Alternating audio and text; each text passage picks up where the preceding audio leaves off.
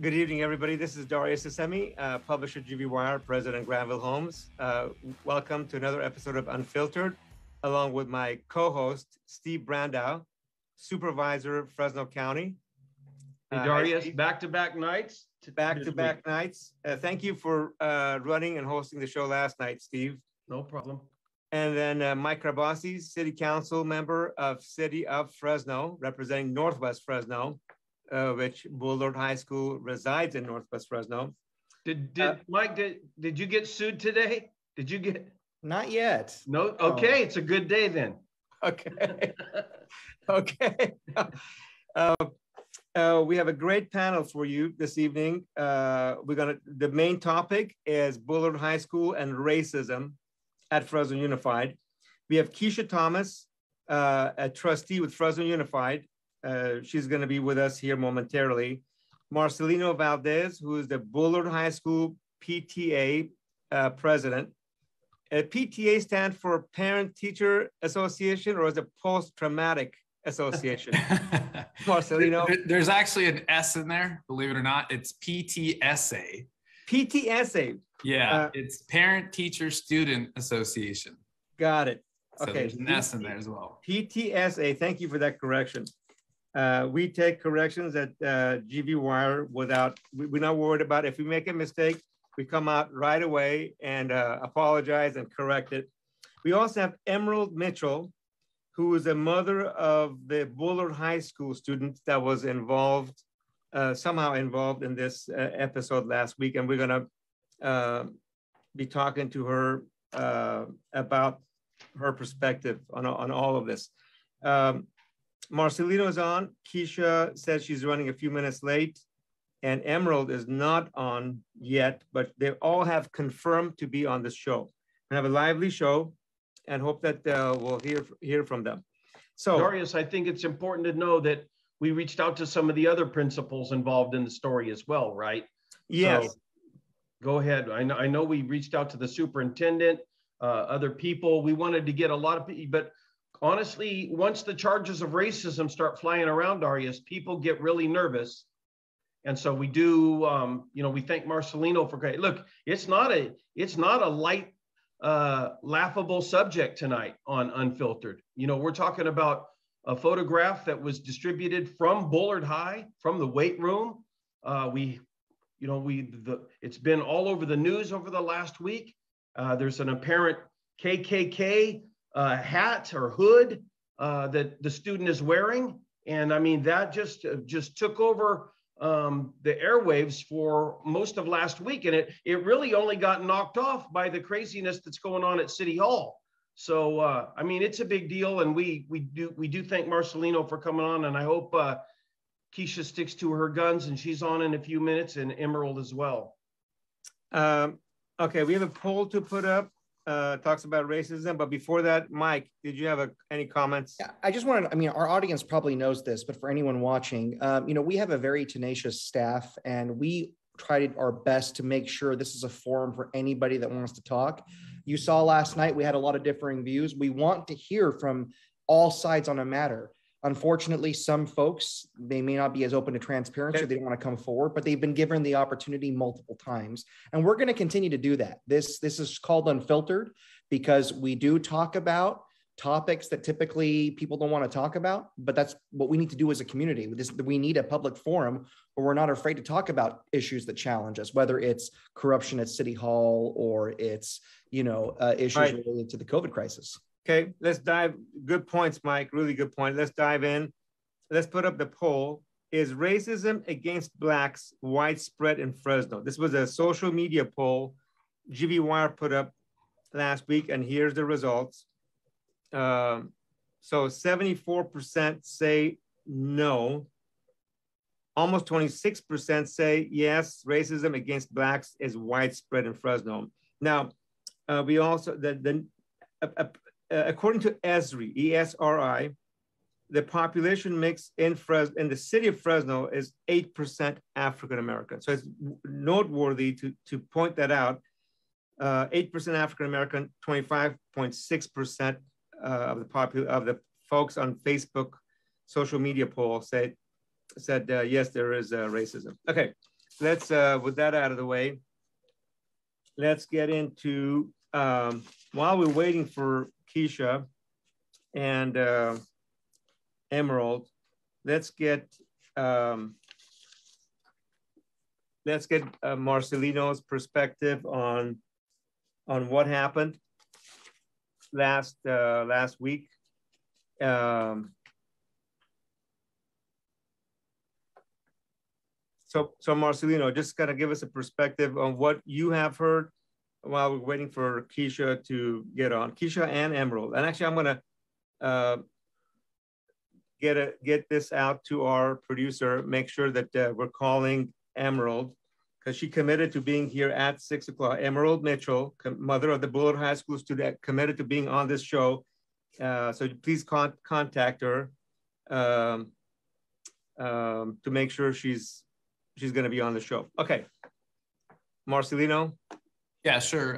First, thanks for having me on the show to discuss this. I mean, unfortunately, this isn't the topic I was hoping to discuss when coming back to GVWire, but yeah, so I'm on the PTSA, and one of our board members is the one that brought this to my attention, and she was obviously very upset and concerned with the image that she said her daughter forwarded her, and she was very concerned with this not being the first case. And so to me, it was important that first off, I listened to her, and that I took the way that she was feeling very serious. I mean, she's an important member of the board, but also she's a member of the Black community that shared and expressed her concerns with me. And so to me, I thought it was important that, you know, we get out in front of this. I'm sorry? No, keep going. Keshia Okay. just joined us. I was just saying hello to her while you were talking. Okay, keep going, Marcelino. Okay. Yeah, so basically, when it was brought to my attention, I started, you know, calling around, asking for, you know, what was going on, what the situation was. A lot of this because they're minors wasn't, you know, out in the open. Had to talk to some people, but it's very disturbing. I know a lot of the students that were impacted were very vocal on how they felt. And, you know, if the perception that there's racism is in our community, I think it's important to listen and make sure that we understand what that is making them feel like. If I know for myself, you know, being Hispanic, you know, I have friends and family that have also told me that they've sometimes experienced racism. So I think it's important that when someone tells you that we listen. And so I'm not sure if you wanted to, I know we were waiting on Trustee Thomas, and I think she's on. So I can tune back in if you'd like to cut to her. And let's do that. First of all, Keshia or Trustee Thomas, welcome. You're on mute. If you can unmute your mic. There you go. Can you hear us? Well, I didn't want to say something, and then, you know, and you guys are talking, and okay. You know, I think I was mumbling something about Brandau. I don't know. Probably. Exactly. You guys, you and Brandau talk a lot about different policy issues. At least on the show, you guys do. But I came close to converting her. I came close to converting her to a conservative Republican, but I think I lost the opportunity. I think she's long gone now. Yeah, I'm gone. I'm on the other side, brother. You know, funny enough, Brandau runs for me at events, so he won't talk to me. So Keshia, we're going to start by putting up. We have a clip of your video from last week. The Edison and Bullard students stand against racism post. Yeah, and just so you know, some of the kids are willing to come on the show as well. So let's plan some time for them to be able to come and speak about their feelings, because this is really not about me. So, you know, are they going to come tonight or not? Not tonight, because I didn't front load the parents. I was so busy. I didn't get to front load parents and ask for permission. So not tonight, but I have a discussion with them next week.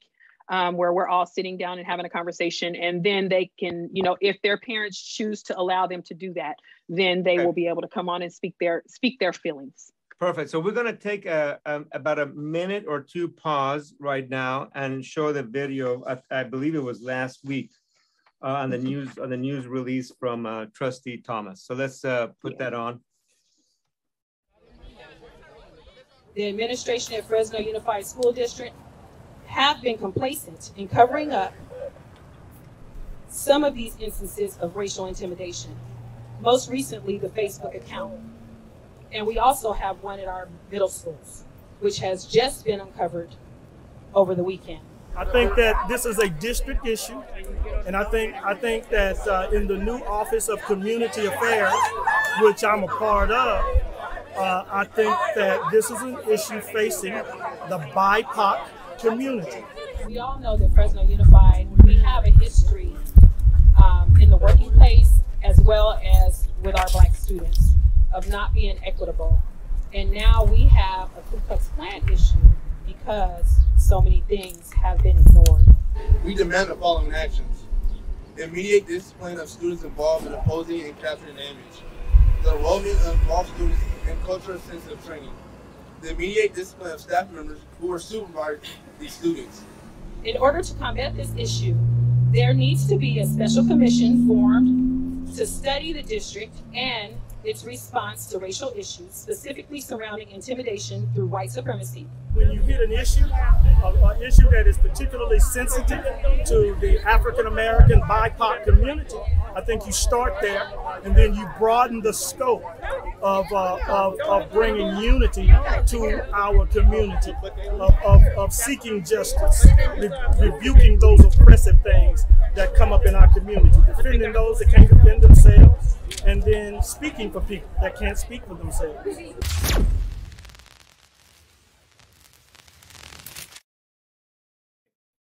Keshia, you want to just briefly elaborate on what, because that was a longer speech that you made. We just had a brief section of it. You want to kind of maybe tell the audience, because some of the audio also got garbled up, kind of what was the essence of your presentation? This was last week, is that right? Yes, sir. This was last week. So the essence of my presentation is that we have so long allowed these types of things in Fresno. And let's just make it clear, it's not only Fresno Unified. Clovis has some of the most terrible instances of racism that happens at their facilities, period. And then let's just talk about the board level. Miss Yolanda, Trustee Yolanda, has been death threats to her, all kinds of, so it's not just Fresno Unified. It's a cultural thing where we have to stand up and stop allowing people to treat our babies this way. This is, and our employees. You know, it's not one-sided. You know, you can't treat employees terribly because they're of color. And I don't care what color that is. Our Asian sisters and brothers have some of the same issues. So the bottom line is that we have swept these types of unnecessary. It's an unnecessary culture that some people still embrace. We have swept these things under the rug so much that these kids are so tired that they're ready to stand up and they want to fight for their rights, which I can't not say it's not okay. And I don't care what the other student looks like. It's not just because of that one incident. It's because of the blackface. It's because, you know, it's so many different things. And one of the things I didn't know is the young lady that did blackface, they protected her more than they checked on the students who were impacted by her choice. You know, and kids do silly things. So that's the bottom line. We all have. But most of us are very careful about how we do those things because we know some of them you can't come back from. So, you know, the bottom line is they're tired and they want to fight and they want people to treat them the correct way. They don't want teachers calling them the N-word or saying, well, if you could say Nick, then I could say Nick. Like, these are the things that have been happening over time to kids, and people don't see them until kids explode, right? So their social emotional status is off the chain and they don't have anybody to speak for them. So not only am I willing to help them speak out, I don't want to speak for them because I'm an old lady. I'm an old lady compared to an 18-year-old, and I don't know what they're going through. I only know what I went through at Bullard, and it was not always fun. And you guys have heard my testimony over and over again. I haven't been to Bullard High School as a student in 30 years. But then my son, my middle son, goes to football practice where he has ARACs calling him a nigga, and he decides he's not playing for Bullard anymore. Okay, and he ends up playing at Edison. Could you tell audience, you said ARAX, who is ARAX? Yeah. Oh, he's a football coach at Bullard. Okay. You know, so my son, when he was starting high school, my 23-year-old, when he was starting high school, he said, Mom, I'm not going to play football for them because the coach is saying this to me. And I'm not going to play. And this was before I became a trustee. I was still I think I might have been a teacher. I wasn't sure of what to do. And when people are unsure of what to do about situations, they just sit back or they try to find their ways out of them. So my son went to play for someone else. So when we have teachers like this, doing things like that, and then you have students do silly things, well, we're constantly not doing anything about it. So now we have to. Well, so that is it. Keshia, so you went to Bullard, and then you said your son is going to play at Bullard, working as going to school at Bullard right now? No, my middle son went to Bullard. My 23-year-old went to Bullard. So he went to Bullard for practices before he was getting ready to go into, he left Tenaya, and he was going into Bullard. And he was doing the practices and stuff like that with the Bullard team. And he was like, I'm not going to that school. So now my baby, he does go to Bullard. And I do worry about him because I'm standing up like everybody else. So which is there going to be a teacher that comes after my kid? Is there going to be another kid to come after my kid? But just like I'm expecting all the rest of these kids to go to school, I'm going to expect for mine to go to school too. Now, if something happens, I expect for you to find help. But I'm going to stick up for my kid. And I'm going to be at that school every day if I have to make sure that he's okay. But it's not okay for kids to treat each other like that. And it's not okay for us to have a culture where we have teachers saying unnecessary things to students. Why is it? So, by the way, just for the audience, we invited the principal at Bullard High School, which is Armin Tarigian. We invited Bob Nelson, the superintendent for Fresno Unified, and they've both declined to come on the show. Now, let me tell you, Armin is one of my really good friends. He just got this job. He didn't start this. You know, he's been over at Tenaya. With all due respect, Bob Nelson's blacklisted this show. We've given him time and time again opportunities to come on. Wait, I didn't say Bob Nelson. Wait, hold on, Mike. I didn't say Bob Nelson. Right. I'm talking about Armin. Armin's a great guy. He was a Tenaya. He's a great community person. Yes. Yeah. Armin is one of my close friends, and he just got this job. So I'm not going to knock Armin about what he walked into, okay? But Armin went to Bullard with me while I was experiencing racism, so I know he understands where I'm coming from. Now, on the other hand, I expect for him to do something about the situations that happen at his campus. And I expect for him to build a better culture because he's starting fresh, and it's really easy for him to do that. I do expect those things. Keshia, let's talk about the culture, because you just said earlier, these kids are kids. And, you know, we've all done crappy things as, you know, junior hires, as high schoolers. What responsibility do the teachers, the principals, and, you know, and the administration go all the way up have to make sure we have the right culture? At not only Bullard, you just said, hey, a lot of schools do. So, you know, what responsibility do the teachers and the principals and the administration have on this? You know, let me tell you something. When I walked into becoming a trustee, my friends used to laugh at me because they would say, you know, really? Do you really think that's going to happen? Do you really think you can? Yes, I do. And yes, I do. I think both. I'm not being naive. Listen, treat your kid. I'm going to treat, as a teacher, because you got to remember, I'm a teacher first. I'm going to treat your kid like I treat my kid. If I have a problem with your kid, I'm going to call home. If I have a problem with something that's being said in the class, I'm going to call home. Like, there's certain things that I did as a culture in my classroom. I built culture in my classroom where all my kids watched out for each other. It's something that has to be innate and intentional. It has to be intentional. If it's not intentional, it's not going to work. And everybody has to be on the same page. I know that's a really hard thing to do, but all you have to do is do the right thing and treat people well. You treat people how you want to be treated, and you treat kids like you want people to treat your own personal kids. And when it's too tough, you need to quit. Okay.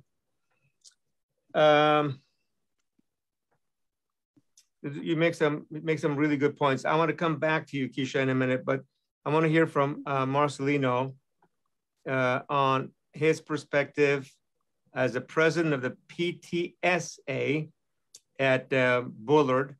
What happened? Is there equity? Is justice going to get served for these kids, for the other kids that are going through this, Trustee Thomas said this has been going on for a while. So, does the culture need to get changed, or is there not a cultural problem, whether it's at Bullard or anywhere else at Fresno Unified? Marcelino. Yeah, I'd like to address, one thing that Trustee Thomas said about this is a white supremacy incident, and I don't see it that way. I did have one parent who called me, and she told me that she knows the kids involved personally, and what she's telling me that 2 of those kids happen to be Hispanic, and I guess these kids were working out. These were sleeves that were cut off of a t-shirt, is what I was told. One kid apparently was trying to act like a ninja, put them all on, and the kids, I guess, asked him to take a picture, and the kid behind him, I guess, pointed it up. So to me, it doesn't appear to me that this is a white supremacy incident. Now, if it made people feel the same feeling as someone that does believe in that, white supremacy ideals, then, I mean, either way, we need to address this. These are kids that should be given an opportunity to, learn from this. This is a teachable moment, I believe, not only just Bullard, but I think district-wide, citywide. This is a great opportunity for us to learn from this. And, for what my understanding, here's the most unfortunate thing is that I'm hearing that 2 of these kids happen to be foster kids. They're 2 foster kids, 2 Hispanic kids that are now, I feel like they're being seen as expendable, and it's unfortunate. I think these kids deserve an opportunity to make it right. I don't condone or excuse what they did, but I do believe the consequence is too severe. I've had a number of calls who are asking why the incident of blackface wasn't treated the same way. That student was not expelled, and these 2 students who, if it is true they're in the foster care system, they may not have the resources to defend themselves. And so I think it's unfortunate that if that is the case, that these 2 kids are not able to make this right and tell their side of the story. And so I just wanted to make sure I made that point about white supremacy. I don't see this as being a white supremacy issue. I do think there are issues that have happened at Bullard, whether it's the blackface, the hat that appears to be like KKK. I've heard of a teacher, as Trustee Thomas had mentioned. I heard of another teacher. One of the parents called me that her student, who happens to be Black, said that there's a teacher on campus that has still not been held accountable for calling her the N-word or saying the N-word around her. And so to me, if these things, if there's more than one incident, then I think not only the school, but the district does need to take it serious. As Trustee Thomas said, maybe there should be a special commission, but I think it's district-wide. It shouldn't just be labeling Bullard as a white supremacy or a racist school. I don't believe that. I have one son that goes to Bullard. All my kids are in the Bullard district, and I don't see it that way. Does that mean that there won't be incidents where kids do things that are questionable? And maybe there are some that have some racist undertones. But I don't think for the majority of the Bullard district that doesn't feel that way, I don't think they should be labeled that way. Good point, Marcelino. Let me go to Steve real quick, and then we'll get back to Keshia. Comments. Yeah, I really agree a lot with Marcelino, and I'm actually in a way glad that he said it first, because he's a Hispanic guy and I'm an old white guy. So it's really great that it came out from him. But Keshia, what you have in this situation, in this white supremacy situation, is you have a lack of white people in the story. What you've got is a bunch of Hispanic people and some African-American students and a bunch of leadership, and you're throwing around white supremacy very cavalierly, and you don't have any instances of that. Now, am I saying that none of that exists, district-wide, or even, the Bullard High wide? No, I'm not saying that the stuff doesn't exist, but You guys, seems to me, and I think a lot of people would agree, that you guys did a classical knee-jerk reaction. I'm not saying it was just you, could have included the superintendent. I had a conversation with him the other day. You know, when this stuff rolls out and that photo starts spreading on social media, I mean, there's a lot of very instant reaction. But one thing that could have happened is you guys could have found out that the kids were Hispanic first, right? That would have been very easy. That takes about an hour to pull the kids together. Somebody like Armin or Bob or somebody could have gone in there. Somebody that, you know, works Bullard all the time could have been there and said, hey, what were you guys doing? What was this about? Instead, you let the adults fire off, especially, you know, you and I are in the same world. We're politicians. We want to make hay while the sun is shining. So we get out there in front of the actual investigation, get way ahead of everybody and start making a bunch of claims like it's white supremacy. Now, you know, I'd be interested to know, I mean, in that little video, white supremacy was mentioned and you used as well as our white students. And so Keshia, now that we know that they weren't white kids, do you take that back? I take back the fact that the kids who did it were not white. I do take that back. But a lot of other instances, honey, blackface should have been dealt with in a better way. This instance, I'm sorry, but yeah, it might be a knee-jerk reaction. I'm not sure about that, but it's the actions that people take when they should treat people well. This is not a good action. And I don't care what you say. I don't know what the statements were. I have not talked to the parents. And bottom line is, the sad part is Black students get kicked out of school on a higher rate. They do some of the same things that other students do and they don't get treated the same way. So when you come for me talking about maybe I should take it back or maybe it's this, that, or the other, no, it's not. The problem is that we have not gotten out in front of this problem and it has snowballed and it is a pure mess. It's a mess. Okay. They have you looked at some of I had a student the other day, his parent called me and says, Miss Thomas, these kids are putting bananas in my hoodie and calling me monkeys. Like, this is a problem. So I'm sorry that this incident happens to be one that's probably going to be pushed way out there. But you know what?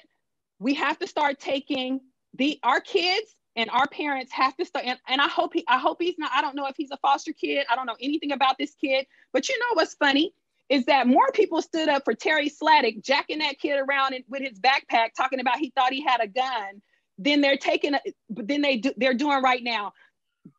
People should not have taken up for Terry Sladdick. People take up for adults nonstop in this world. And Terry got out there and almost assaulted a kid, and nobody wanted to fight back about that. You know, that kid had so many issues you wouldn't even have. You wouldn't begin to believe it.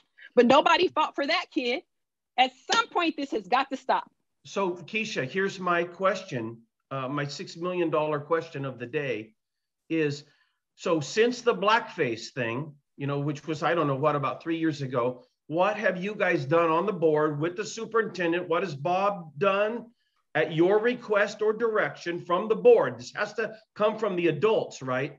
What have you guys done policy-wise to affect these changes in the last 3 years? You talk about it's time to make changes, but you guys are the ones that make the changes. And we did. And you know what? Let me just start by saying this, because this is a serious point. Number one, the KKK is a white supremacy. So let's just start there. Number two, we have made changes. The first change we did is we put in the clause, and we said no, the anti-racist clause. So we put that in, and we said that we were not going to allow people to do this anymore. So this is post white blackface. This is post blackface. So now everything's set into motion. We're not allowing teachers to behave a way that they're not supposed to behave, and we're not going to allow students to do it either. I don't care if they're black, white, green, or indifferent. If you did something wrong, especially if it's a hatred, racist crime against another person, we're handling it. Well, That's it. I want to turn it over to some of the other guys. I think Mike's got but to me, what it looks like is we had this event 3 years ago, and then we had an event last week, and they're both terrible visual events, right? And it just seems like nothing was learned in between those two events, 3 years apart. The adults have done a knee-jerk reaction on this one, and they're calling for a bunch of measures to take place that probably should have been implemented somewhere in the 3 years. I'm talking about proactive, not reactive measures, not setting. No, we have diversity. We have diversity and equity training. We came up with the student voice where students can start speaking, and that's where this came from. These kids finally found their voice, and they're taking action on it. We have the cultural. Do the Black kids at Edison getting all fired up? Do they know that it's not white kids at Bullard? You know, Darius. So I don't want to make. They don't care. They don't care. They're tired. Well, they don't care. That's the biggest bet. That is the damn best statement you've made since I've known you. Yeah. They don't care. They don't matter. Tired. No, the facts don't matter. The fact is they're tired. They're completely tired, and nobody has stood up for them. So when you stop standing up for me, I'm tired, and nobody else is going to treat me this way. And that's how those kids feel. And they're entitled to every bit of their feelings because people should not treat them that way. And then they close their mouths because you know what they say is none of the adults are going to do anything about it. Nobody's going to do anything about it because they don't really care about us Black kids anyway.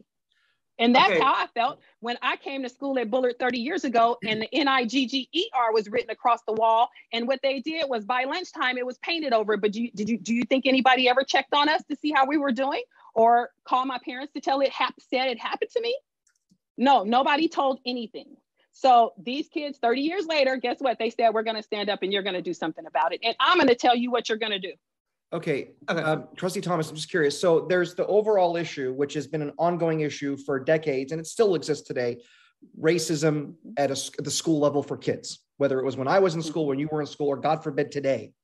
But the other issue, I want to point to something you mentioned, and I'm a little curious. You said the kids are tired, and I can understand that because I thought when this story broke, and I kind of wanted to get the facts straight because I thought, oh my God, this is terrible. How can this happen? I thought it was white kids, and this is clearly a KKK type incident. And then as the facts come out, my question is, so you are the trustee. Are you going to go and explain to those kids, they weren't white kids. This was not white supremacy, but it was racism. And I mean, will you correct them with that? Because why I worry, they faced trauma in their lives and they faced hate. So is this the teachable moment where you're like, okay, this is not one of those cases, but we still have to keep the fight. But which adult is going to explain to them what really happened? Well, yes, but there's a couple pieces. So yes, I have a meeting with them next week and we will talk about that. I have to see how they feel because I really don't know. I haven't asked them. These are just my personal opinions about how I feel that they feel. So let's just keep that clear. The kids have not told me, you know what, Ms. Thomas, I don't care. They have not, I said that. So let's start there. The second part is that when we have that discussion, that'll be a personal discussion. And if they decide they want to speak about it, then that'll be their choice. I don't want to take their voice. There's some things that we all need to work on. You know, we all have problems in our world. Sure. But this is just one of them that we have to start, you know. Yes, blackface happened then. We did all these changes at Fresno Unified. We were praying that it would be better.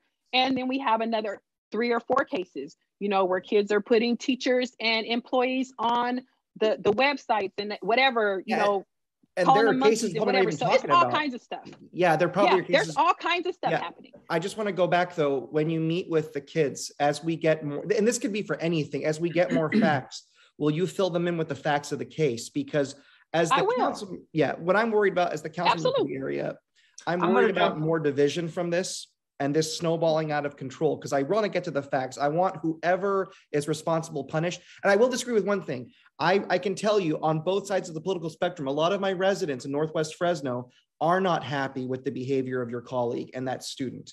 I know that the media reported it the way they did, but I can tell you a lot of folks are very unhappy. I'm sorry, Mike, which colleague are you talking? Could you Trustee Sladek, when she had mentioned how the student treated. I know there were a lot of people that in the media, but there were also a lot of people that are parents and teachers and just Republicans and Democrats thinking that's not right. And because it's never happened before. But nobody fought for it. Nobody fought for that kid that was probably also a foster kid Nobody fought for that kid at all. Nobody came to a community meeting. No, I saw more people come about face masks than I saw come and see about kids who have been assaulted and different things, molested. I have seen more people come to that board meeting about face masks than I have seen come about serious issues about kids. Listen, I'm here for kids. I'm gonna do anything if I can protect the kid, I'm gonna protect them. I don't care what, I'm multicultural. I don't care what color they are. But again, that brings us back to who is the most underserved, who are the students who are least likely to, who are the ones that are the furthest behind. I wouldn't want to go to school either if I was treated that way at school. Why do I want to go and learn? I had a valedictorian last year, African-American girl. She had straight A's all her years. And then she comes to this one teacher and all of a sudden she has a B.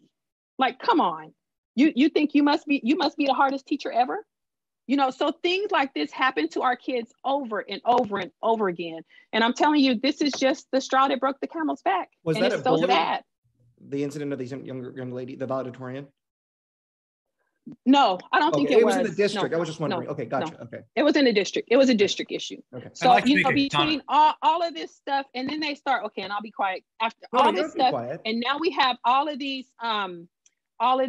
social media tap-ins from all over the place, you know, with all these things that we want to close our eyes to and pretend that they never happen anymore. You know, it's time to open our eyes, and maybe we need to start doing a little more digging. But I also think that the social media, I think they should be held accountable too. I put a call in to Instagram because, you know what, I need some answers. Because why didn't you take this down? Or, you know, if a naked body goes up there, then you take it down. But if a hate crime goes up, you leave it up? It's a good question. So, a really good question. So it's not just about us. Go ahead. You know, this is the Keshia Thomas show, so go ahead, Darius. No, totally. This is a Keshia Thomas show, but and some of us are going to jump in and talk for a second if we can. No, but no, you bring some really interesting points. I'm going to take a minute. I've got several questions myself, and I want to get Marcelino's take on this as well. But I'm going to start with some of the comments. There's a ton of comments on our post. Inga talks about by the way, I don't want you to answer them. Just be aware of it, and then we're going to get to them in a minute. Inga talks about, have you offered any additional history lessons for the kids? And then- Wait, how about that one? Have you offered, don't answer it now, but just be aware, we're gonna weave them into in this conversation. Inga talks about, have you offered any additional history lessons for the kids? Actually my question revolves around that. Vicky Cheney says, what consequences for ARACs for saying what he said? And then Jimmy Martinez says, my son goes to Bullard and Black racism is not any stronger than Mexican or Asian racism. So racism is all over the place at Bullard or some of the schools. However, and then there was another comment that Blacks are the loudest in getting this. I think it was Jimmy Martinez that said, I agree with this pool. Blacks are just the loudest about it. Anyhow, so it sounds like racism has been going on a long time at Bullard. Is that Keshia, right? Would you say, and just a yes or no? Yes. You're running out. But you know, I don't want to minimize the other problems. But yes, it has gone on for a long time at Bullard, and it's the most highlighted at Bullard. Got it. None of these kids that participated in this episode last week were white. We know that also, right? So we've known that the public hasn't known that. Just recently, we found out. I think Marcelino talked about it, and maybe before he came on the show. Two of them are foster kids. They're Hispanic. One as a Black student, from what I understand, but none of them were white.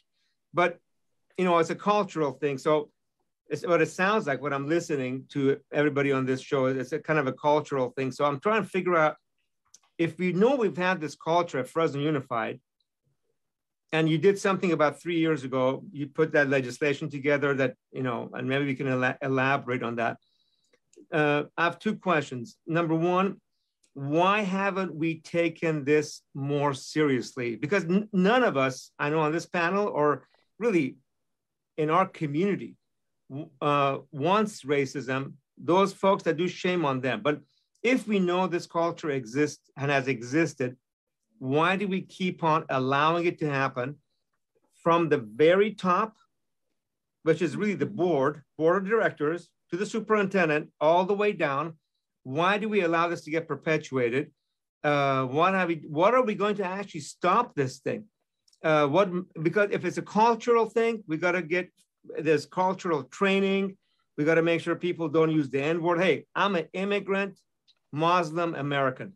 And I've been a victim of not racism, but of discrimination. I get it. But what have we done? What are we doing? Again, the board of trustees is above the superintendent.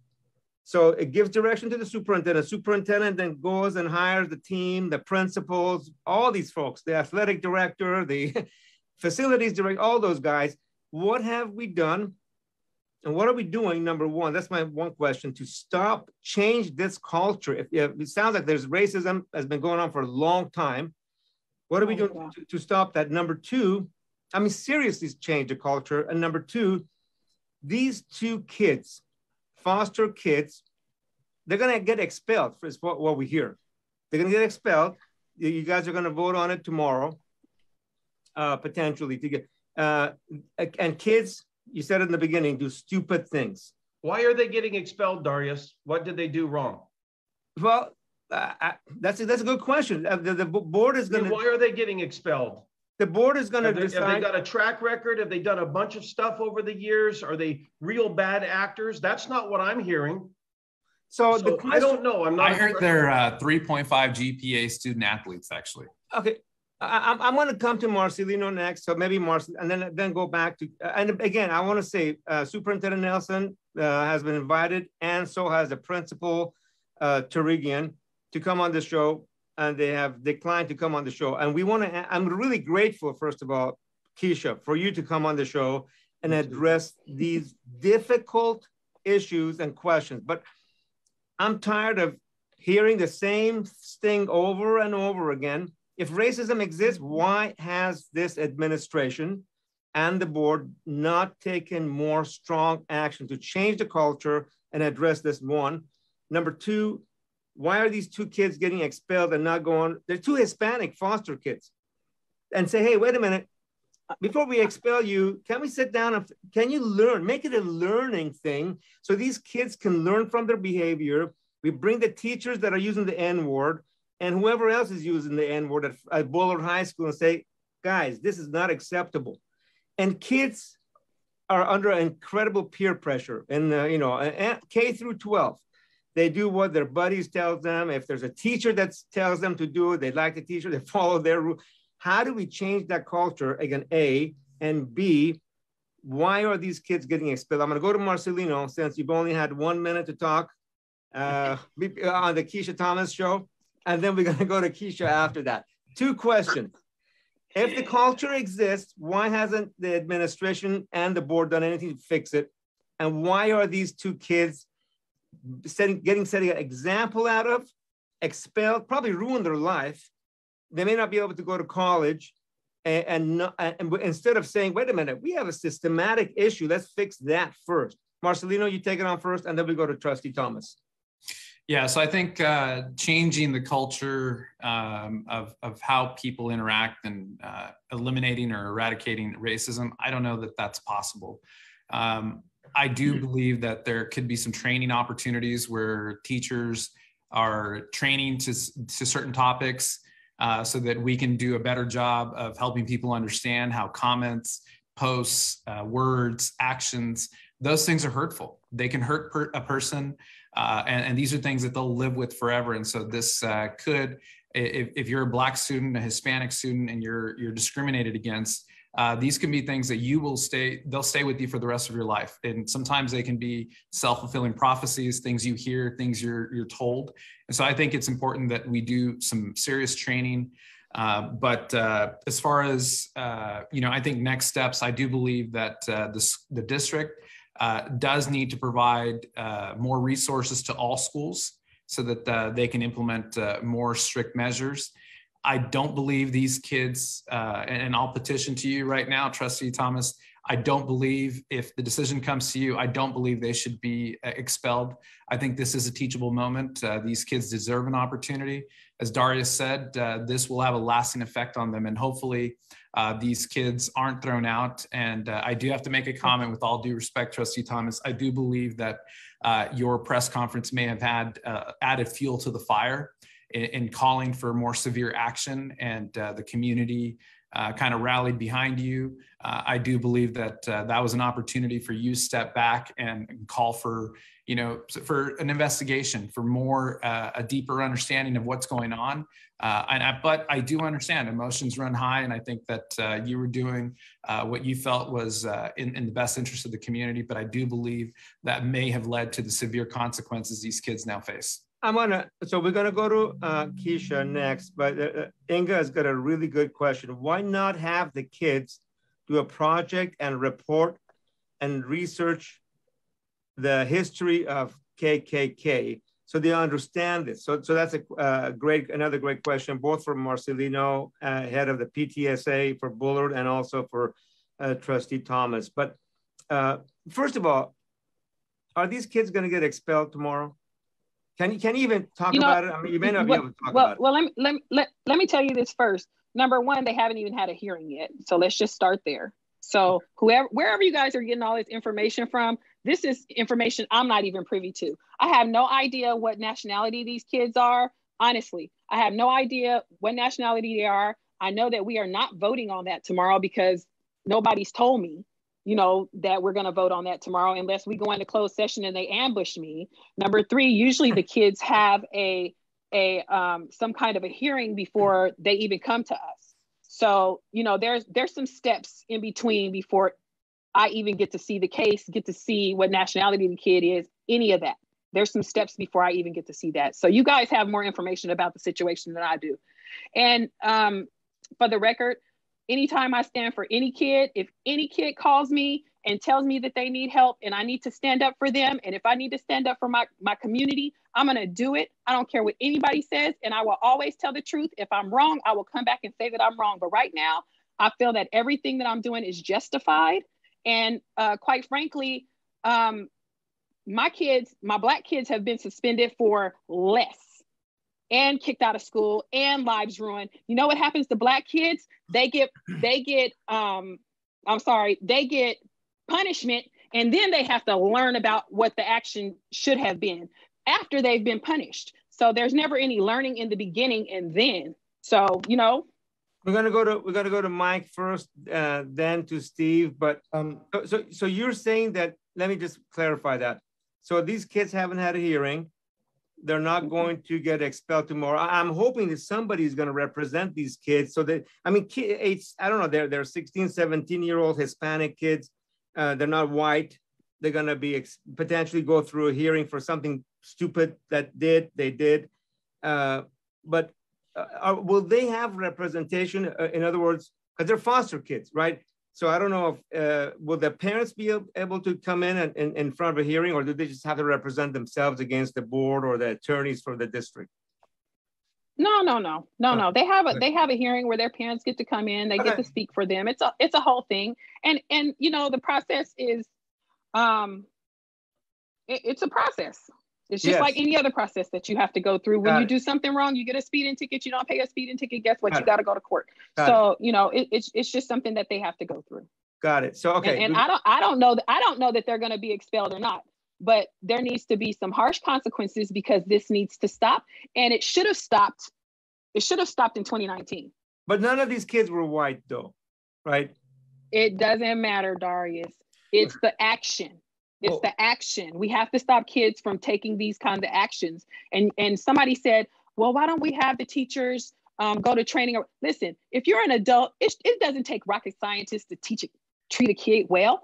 It's not rocket science. But Darius, let me jump in here. This Please is go ahead, Mike. Concerned as the council member for this area, and this is a schools issue, but I want to help if I can. Okay, here's my issue though. I get word that a school in my district has white supremacy that's widespread because of this incident. But you said that you didn't even know what the kids' races were before the press conference. Wouldn't it be important to know that beforehand? because now It's you've a white armed a bunch of supremacy kids that are action. really upset, Oh. and now they think there's white supremacists doing this. And we've just had this terrible shooting in Buffalo. Like, facts are kind of important, and now we've inflamed the situation. It's the action, Mike. It's the Yes. action. But you are saying that these kids are white supremacists. They're not even white. They're racist, perhaps. Mike, they're white Okay. supremacist Hispanics. No. Hold on, Steve. In all seriousness, this is what I really am worried No. about. I'm this. serious. No, I mean, that's what we're saying. No. I'm really worried about this because right now the word is spreading that Bullard, because of this incident, now they're in the psyche of our residents all over the city. Oh, it's just another racist incident, white people versus everyone else. And that's not what's happening. There's so much depth to this, and we don't even have all the details yet. So I'm really concerned because now you have kids from Southeast Fresno, Southwest Fresno, Central Fresno, all over this city now thinking there's a bunch of racism here and it's because of a bunch of white kids. That's not what happened. So I want to get to the bottom of this and see what exactly happened. And there's another thing. I don't know much about social media, unfortunately.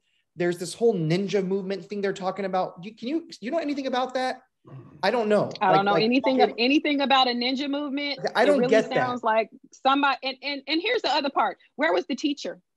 Because had the teacher been paying attention, none of this would have happened. So whoever was supposed to be in charge of those kids at that moment should have some harsh actions as well. I don't think they need to be working for the district because they're not paying attention to their classroom. I got a question. You hit the nail on the head, Keshia. Where were the teachers? Why were they not trained to stop this? So how do we get to that? Why is the district not dealing with these issues if they exist? Marius, can I make a comment real quick about that? Real quick, I apologize. Real quick. One of the parents did bring that to my attention and said that this is common where these kids will be in this weight room and there are times when they're unsupervised. This is what a parent was telling me that her student told her, that this is something that is common. If it is true, I do think that Principal Tarigi and the district need to investigate a little more and make sure that they're Here's the thing. There's no way any kid should have any key to any classroom at any given time. I don't care if that be the weight room, the English room, the math room. I never left kids unsupervised in my classrooms because kids do kid things. Yeah. So I always try, and sometimes they do them right in front of your face. So who's in charge of the weight room? Why was it unlocked? What teacher was supposed to be in charge? And if they got in, how did they get in? There's enough cameras there for them to figure that out. So all that, I'm not saying any of that is not being investigated. It is being investigated.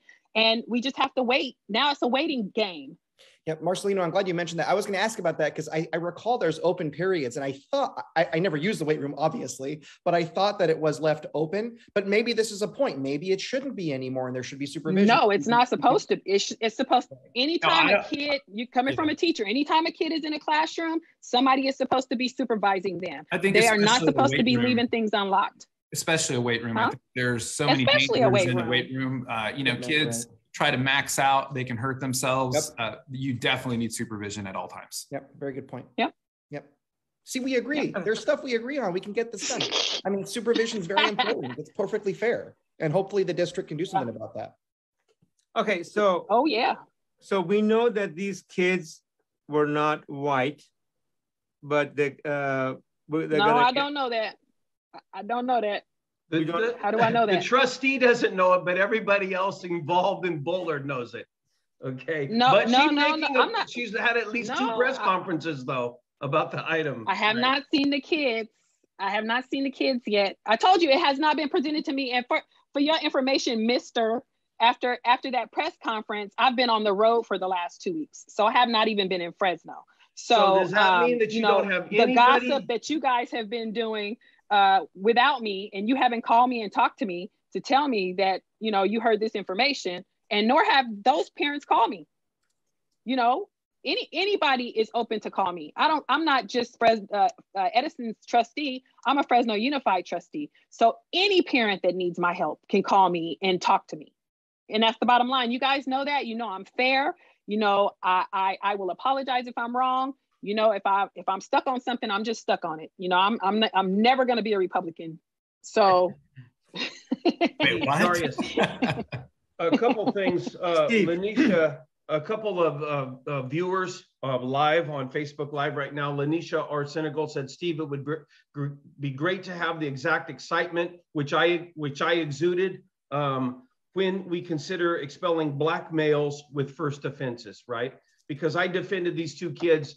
I asked, you know, are they bad kids? Are they bad students? Is there a track record? I don't even think these kids are racist. So that's where I'm at on this deal. I think we've watered down that word so much it doesn't even mean crap anymore. So whatever, everybody can feel differently. But Lanisha, to answer you, yes, I agree. If Black males should not be being disciplined with no previous reasons and no other things that have happened in their record, and they're getting expelled on first offenses, I thank you for bringing that to light. And Keshia, actually, you said something very similar to that a minute ago. Then we have Vicky Cheney, which I think expressed a little bit what Marcelino was really getting at. And I think it's worth covering again. Vicky says, amen. Don't use the kids as an example, dressed as ninjas and clowning around. Teach them. Don't ruin their lives for this. And I want to say, I agree with Vicky's sentiment. I mean, in a lot of times, this is what happens when the adults want to take over and there's a knee-jerk reaction. It can happen at the county, the city, the school board. It doesn't matter. Happens all the time because we're human. The victims become these innocent kids. Now, I don't think it's right to make a KKK hat, but how is that kid supposed to learn that? Quite frankly, if they're, a foster care kid, they may have never had a parent tell them, right, that this is right or wrong. They just plain stupid.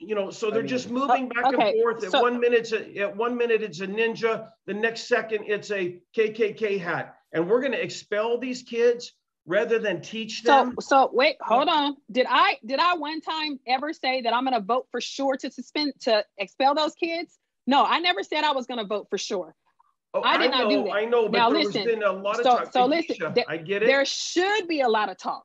There should be a lot of scaring this kid. We should be scaring the heck out of these kids. Well, they may very well be scared, though. What is the status of these kids? We have no idea what they're going through mentally right now. We don't know that because, like you said, you don't even know who the kids are. Can I jump? Let me jump in. It sounds like, okay, Trustee Thomas just said these kids are not going to get expelled, or there's no vote to getting them expelled. They are going to be well represented. There's a lot of conversation about these kids having this becoming a learning lesson for all of Fresno Unified, so that these kids' lives don't get damaged permanently, get good training, and really go after and fix the culture from the top down. If there's a cultural issue, which there's a debate, they say that there is a... I want to reclaim my statement. I want to get back on top of that. And I think we're going to have closing. Okay, so here, and I think there are also other victims that I want to discuss for a brief instant. Hold on, I'm trying to use that. What was your reclaim your statement, Steve, real quick, and then I'm going to go back. I want to finish my. Okay. What was your statement? Here's where I was going. I mentioned the one that's obvious. These 3 or 4 kids that were in the weight room. Okay, these kids. We always talk about teachable moments. This is a teachable moment. Okay. Correct. These kids are not racist. Let's start there. But then what about the other people? What about whipping Edison students into a frenzy when it's also built on false information? We're hurting them also. We're hurting the teachers at Bullard High when we throw them under the bus real cavalierly and we start saying that they're not good enough, they haven't done enough. Well, these are the things that happen when there's a knee-jerk reaction. I didn't say that. I'm not saying you said that. All right. But from the moment that we had the first press conference, Darius, there's been this heads have to roll mentality.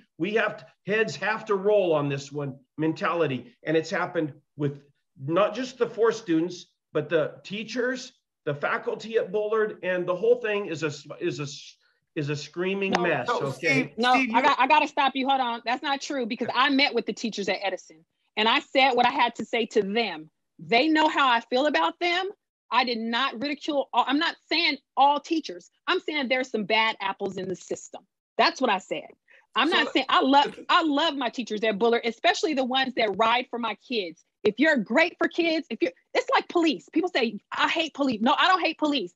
I hate bad police. I love the police, especially if they're great ones. You know, a friend told me one time, oh, when something happens at the school, what you gonna do? Call a psychologist and tell him you got a gun at large? No, I'm not gonna do that, because I like good police, and I want good police on my campuses, and I want good darn teachers on my campuses that treat kids well.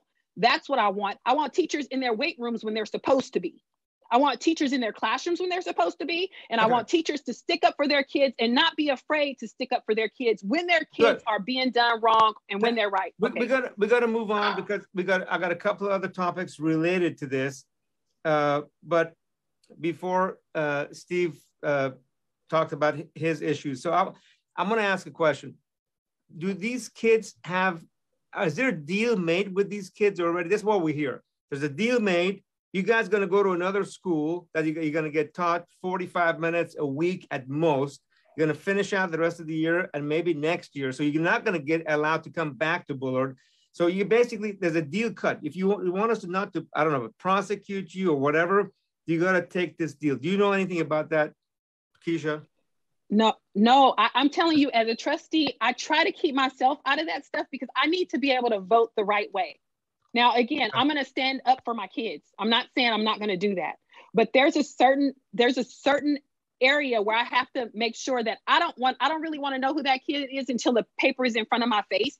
And then I can read that he's a 3.5 or a 4.0 or whatever. I can do that then. I'm not going to do that now. I'm going to help these kids feel good. Now, the second thing is all these people on this call doing all this fussing, all these people watching, you all need to be mentors. Stand up. Go be mentors at Bullard. Go help these kids know how to live. Let them know how you're supposed to behave. Give them a summer job. If it's a Black kid that's been getting in trouble, go over there and help them.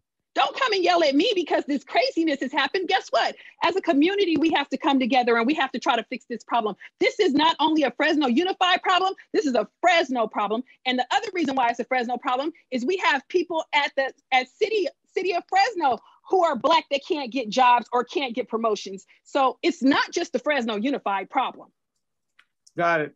So here's, and I don't know why all of us are on the screen at the same time, but so the question is, then these kids, none of the board members have been talking, so the administration, I'm assuming it's Bob Nelson and the team, has made a deal. I think Marcelino may have some more information about that, our CIA agent, about this.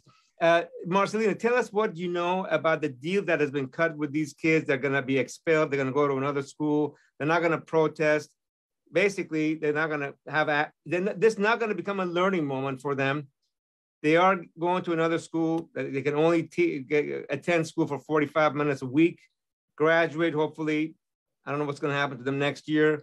But these kids, what is that word? Scapegoat? Are going to kind of fill us in on that. And we're already 7 minutes over. We're going to try and wrap up in the next 10 minutes. Go ahead.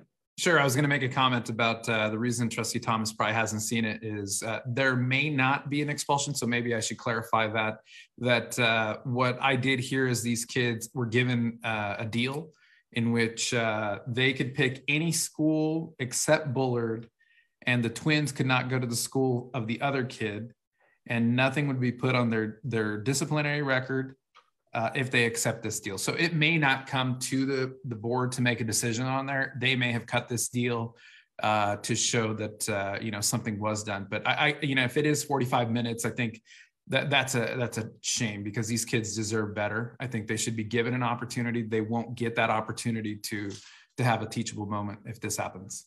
So Keshia, do you know if Bob Nelson or anybody in the administration cut that deal directly with these two kids without board authority? Does he have that authority? Do you know or not? I don't think that's Bob Nelson's authority. I don't think Bob would be.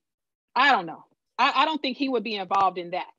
I don't know who Marcelino is talking to. I don't know who the kid is talking to. I don't know anything. Darius, so I can't even give you a real answer. I had a phone conversation with Bob, and he made it clear to me that he doesn't. He said something very similar to what Keshia said. He doesn't want to know the kid's name. He's going to have to make an ultimate decision. here within a week or two. And so, you know, so I think we need to have the principal on the show, because the superintendents and the trustees don't know the kids. They don't know whether they're, you know, Wait, you know, how can a week or two? That's too long. long. Hold on. Time at one at a time. Steve, please finish. We're going to go to Mike, then Marcelino. The executive leadership of Fresno Unified, the trustees and the superintendent don't really know a damn thing about the kids. Okay. So we need to have somebody on who knows more about the kids. I don't think these kids are racist. They shouldn't be treated as racist. And so, you know, that's a problem. To me, it's a process problem. They should know more about these kids. They're apparently great kids. Okay, Mike, and then Marcelino. No, I wanted to double check on your comment, Steve, because if the superintendent doesn't know who the kids are, doesn't make much sense to me. It's very relevant to know everything and who the students are, who the teachers are involved or aren't involved are. I mean, that's all important before you make a decision. I don't know how we can make decisions without information. Maybe they're trying to copy the Fresno City Council.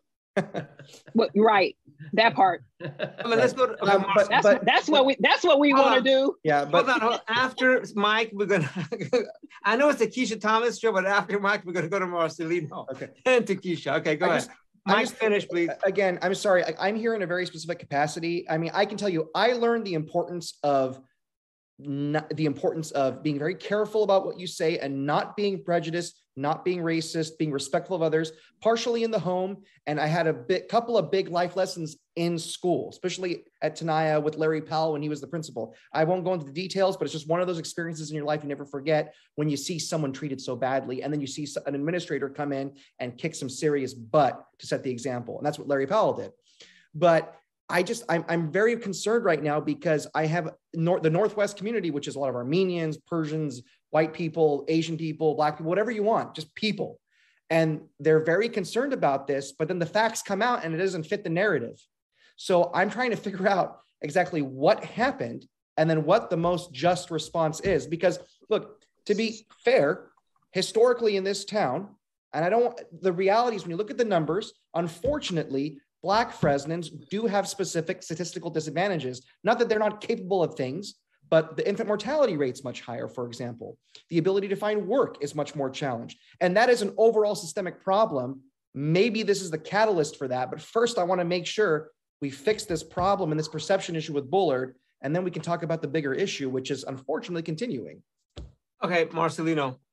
Again, I want to remind everybody that we did invite both Superintendent Nelson and Principal Turigian to this show, and they declined to be on this show because we wanted to hear from them directly, expulsion, not expulsion, who's responsible, and all the issues with these kids. What's going to happen? Is there a deal cut with these kids? What's going to happen? But they declined to get on the show. Marcelino, take it away. Yeah, on that topic, I don't think they will. And I don't think just based on them being kids that they'd have an opportunity to. I'm sure their legal team is telling them not to. But I was just going to make a comment that Supervisor Rando had mentioned about a week or two to make a decision. A week or two, the school's over. I mean, we're close to the end. And I think we need action now on these kids. This may have already taken place. And if it did, I just think it's unfortunate. And maybe retroactively this can be corrected and they can have an opportunity to finish out at Bullard. Couple of comments on Facebook Live on our feed. John Farino, having been an ex-Bullard teacher, he's retired now, and student, have been in many expulsion hearings and they have no chance. I'm assuming he's referring to these kids, that these kids have no chance. They're gonna be a scapegoat. You did this. We're not going to fix the system. We're just going to expel you from the school. And then Robert Wharton has got a question, and this for Marcelino and for Keshia. Did these kids actually break any law, any legal, and any rules or regulations? Either one of you, I know you're not a lawyer for the district, so you may not know, but do these kids actually? I know it was inappropriate in many ways. But did they actually break? So kind of like gangbanging. If I gangbang at school, it's all good. I can go ahead and gangbang at school, and it's all good, right? No, that's the rules again. I mean, the question is for the lay person: are there rules against being a part of a gang or saying certain things? I mean, if there are rules, that's different. I think that's the question. Yes. Are there policies there are that rules. are violated? There are policies. And these are the same policies. And these are the same rules. This is just one of those rules that we're not going to allow to, go unseen or unheard. This is one of those things that, one of those rules that they've broken that we're not going to close our eyes to. There's no gangbanging at school. You can't go to school and gangbang. They're going to kick your butt out. You can't, there's some things you just can't do. So, all those things will be discussed at the expulsion hearing. I won't be there, but, board leadership will not be there. It'll be other people from Fresno Unified School District. So, we have to wait to see what happens. And let me tell you something, that teacher, I don't know when he retired, but this board has been one of the best boards that I've ever seen. When there's an expulsion hearing, there's been expulsions that we've turned over.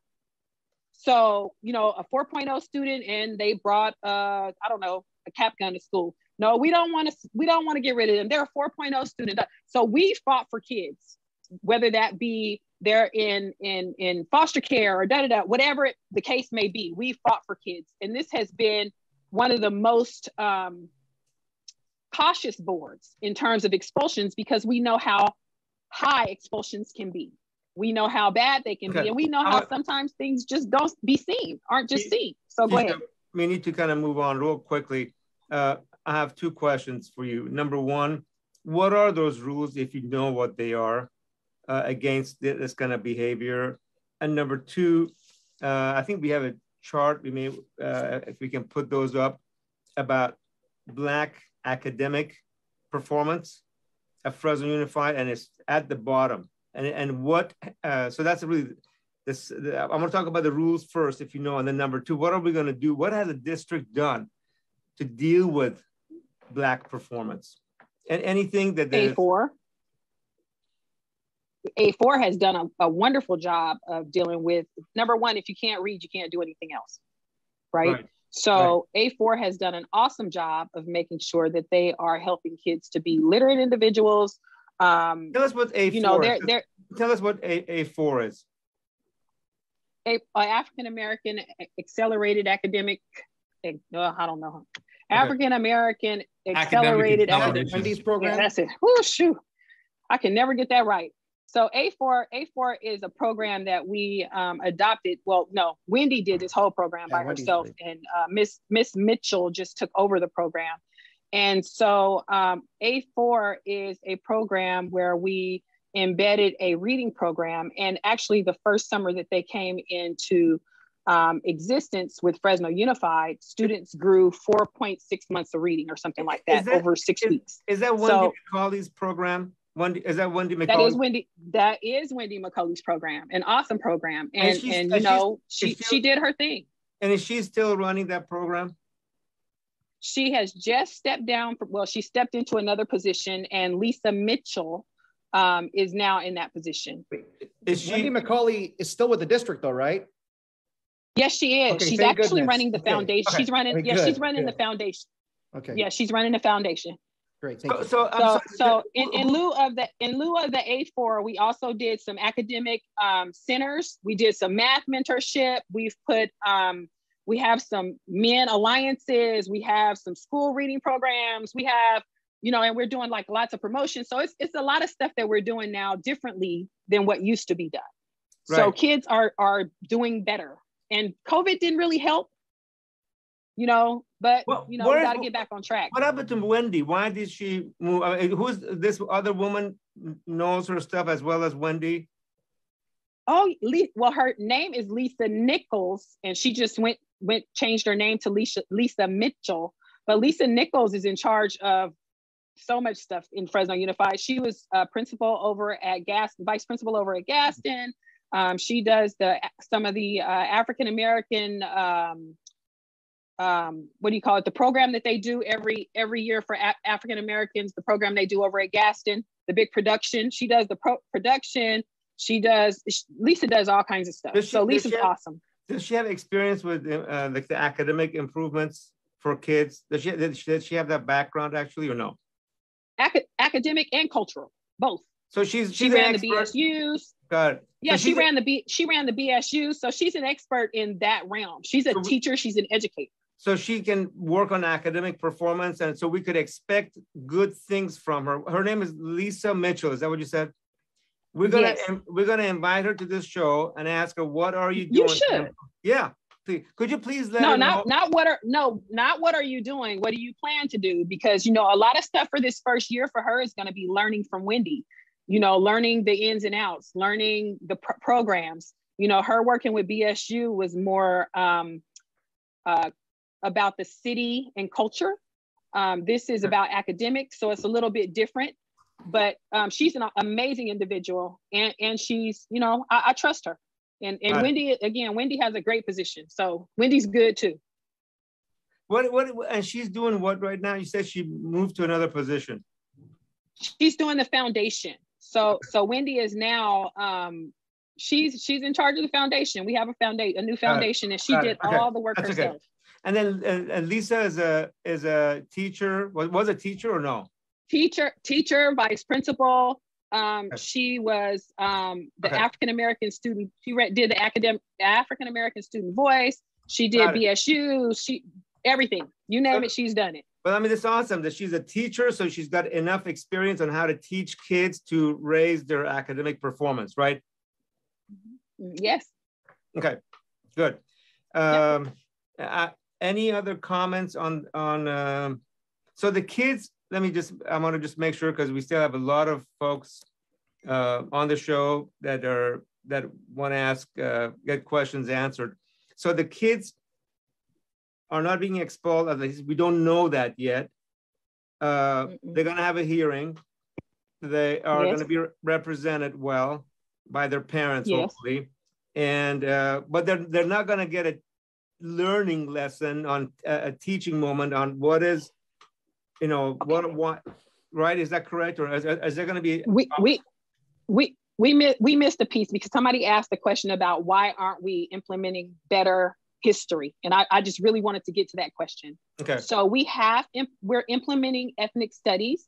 And so initially it was an elective, I think, but now we are looking to make that a K-8. The trustees think, well, the ones that I've talked to, the couple that I've talked to, we think that should be a K-8. I mean, a K-12. Ethnic studies shouldn't just be about one thing. It should be about everybody. And unfortunately, well, kind of fortunately, every city is a little bit different. So our ethnic studies look a little bit different than others, because we have Hmongs and some people don't have Hmongs. And we have different cultures here in Fresno. We're a little bit different. Well, I'm not in Fresno, but, you know, in Fresno, we have a little bit different cultures there. So, you know, we are doing things to implement where kids can learn more about other cultures. And, you know, hopefully that'll eliminate some of those triggers that people continue to pull. Got it. We are substantially out of time. If there's no other different topic anybody wants to bring up about the allegations of racism in Fresno Unified, I want to go to closing statements. Marcelino, Steve, or Mike, do you have anything else you want to cover? And closing statement. And unfortunately, Emerald Mitchell, mother, well, actually, Keshia, do you know Emerald Mitchell, a mother of a Bullard High School student, was supposed to be on the show, and she confirmed, but she no-showed. Unfortunately. But anyhow. Yeah, I know Miss Mitchell. Okay, you may want to have a conversation with her, because you know, audience, she would have a great opportunity to you know, present what the issues are from her perspective. Okay, we're going to go to closing statements in 1 minute or less. We'll start with Marcelino. Keshia, you have more than 1 minute, but no more than, hold on, 70 seconds. It's impossible to get. I think we need to hear a little more from Marcelino, actually. Okay, Marcelino. Okay, Marcelino. Oh, why? Because you agree with him this time? Oh, I haven't talked to him. No. Marcelino, okay. Please start off away. In approximately 1 minute, give us your thoughts from PTSA president at Bullard. What happened? What should happen? What are the results? What lessons learned? And what is the right thing to do for our community? Take it away. Sure. So I'll speak as a parent, a Bullard parent more. That's probably the most important role I have is as a parent. And, you know, I do empathize with the students, the Black students that, you know, had to see this and are feeling that this is something that keeps happening and they're not seeing different results. And I do empathize with them. But the one thing that I would like to say is that as a parent, I have students in the Bullard district. I do not feel that racism is widespread. I'd be naive to say that it doesn't exist. It does. It exists, but it's probably just a small element within the community, just as a whole, everywhere in Fresno, in the state. So I don't believe that Bullard deserves that label. I do believe that these kids, if the expulsion is still in the works, I really hope that these kids do get representation. If they're foster kids, I don't know that their parents would be there to represent them. And hopefully someone in the community can step up and represent these kids because they deserve an opportunity. They deserve an opportunity to state their case and to be heard and to be given an opportunity to make things right. This is a teachable moment. I really don't want these kids to have this stigma follow them for the rest of their lives. And so I'm hoping cooler heads prevail and that the community can rally around these kids, the whole community, and you know, just try to learn from this and move forward. Well, everybody, you heard it here first from the head of, as a Bullard parent and head of Bullard PTSA, what really should happen to these kids and what learning experiences we should all have instead of expelling these kids. Okay, Trustee Thomas, and approximately 1 minute. You know, I'm gonna make it short. I'm gonna make it short and sweet. I'm not even gonna take a whole minute. I'm gonna say this to Marcelino's statement. So, you know, all I've heard is these kids shouldn't get expelled. These kids, this shouldn't happen. All the things that shouldn't happen. I have yet to hear anybody say, besides counseling or teaching moments, I've yet to hear anybody to say, what are the consequences that should be given to these kids? Secondly, Black kids have been overlooked for everything. They get traumatized. We might or might not give them a little social emotional support. We may or may not do that. You know, how fair is that to those kids? They don't get social emotional support up front or teaching up front. No, they get slapped down to the ground. And then we may or may not come to you and ask you if you need some support. So how equitable are we being in this conversation completely? How equitable are we really being?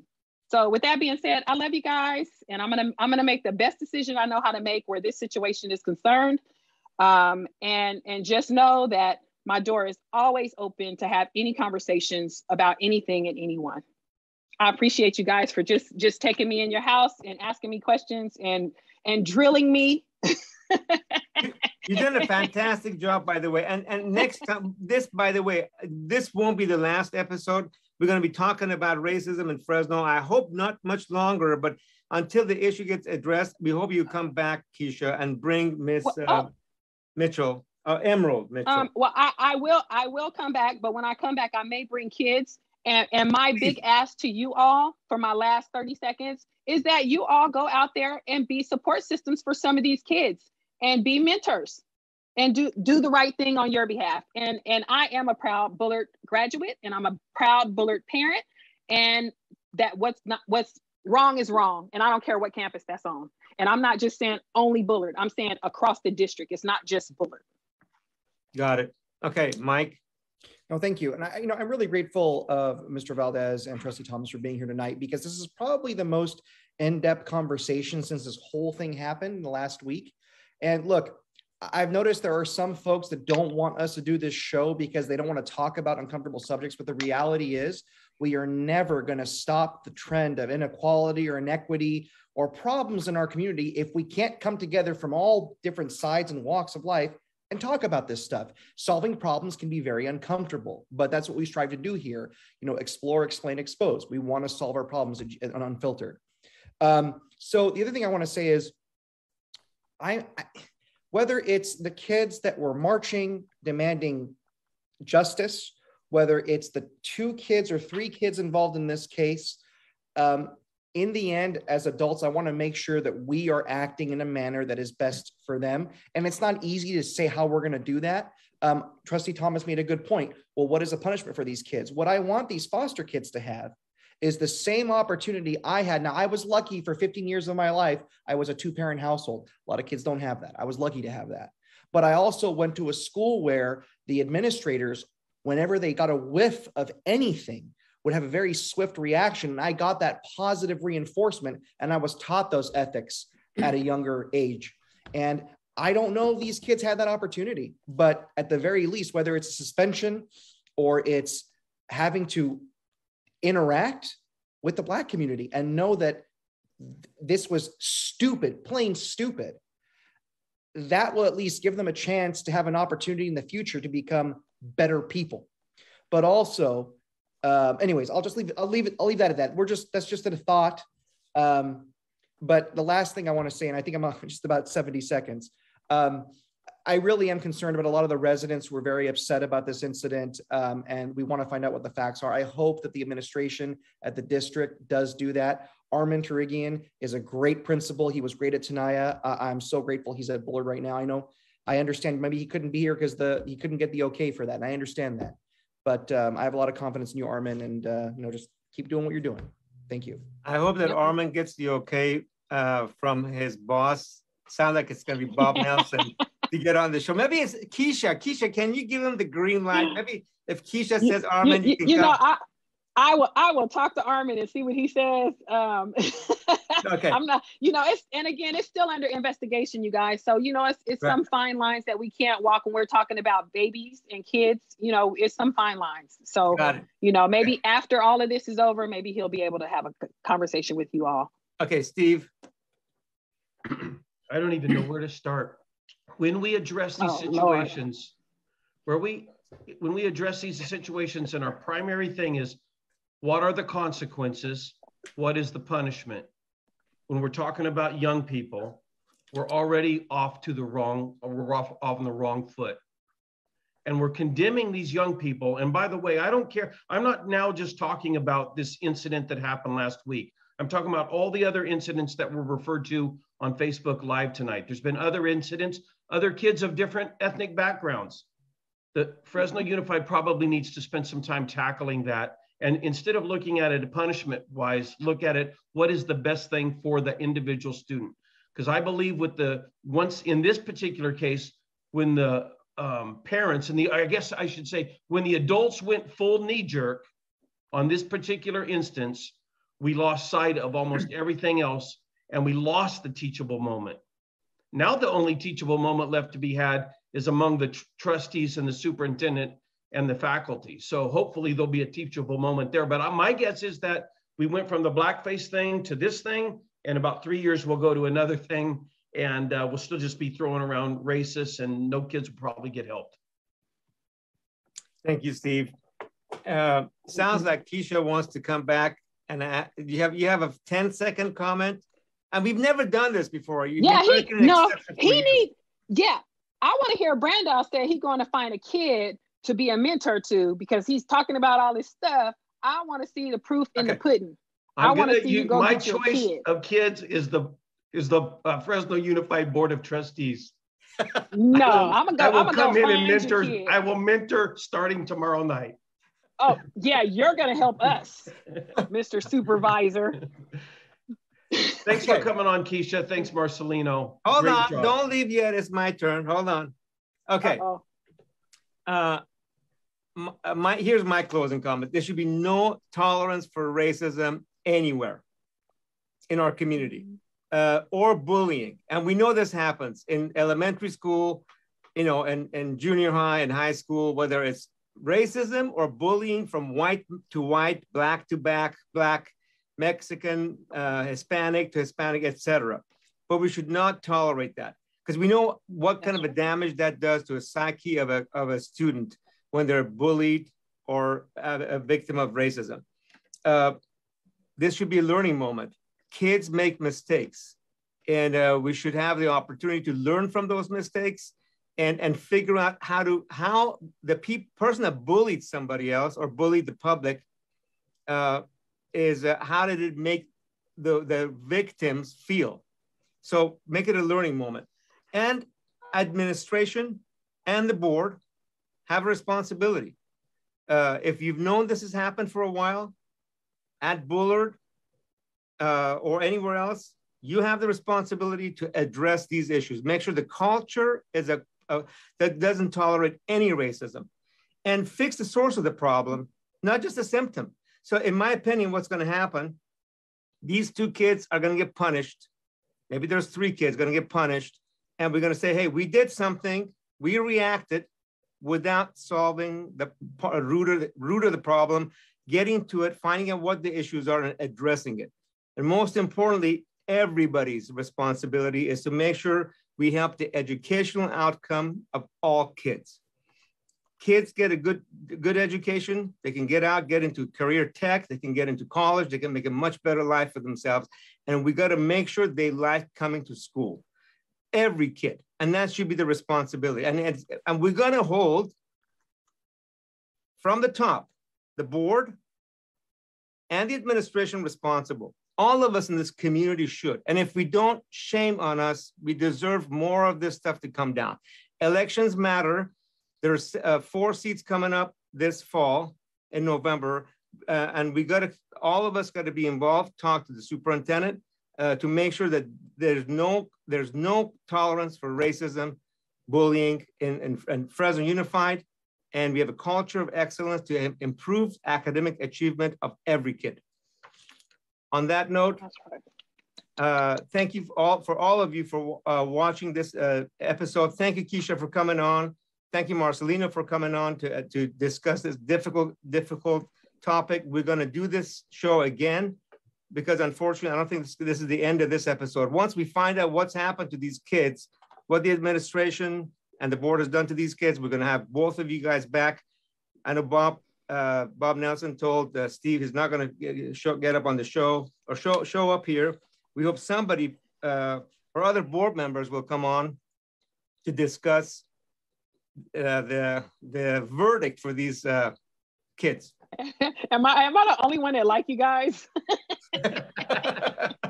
You're the only one strong enough. That's the thing. Yes. Yeah. Yeah. Yeah. Awesome. Have a great week. See you all next Tuesday. Thank you. Thank you, everyone. Thank you. Bye-bye. Bye, Marcelino.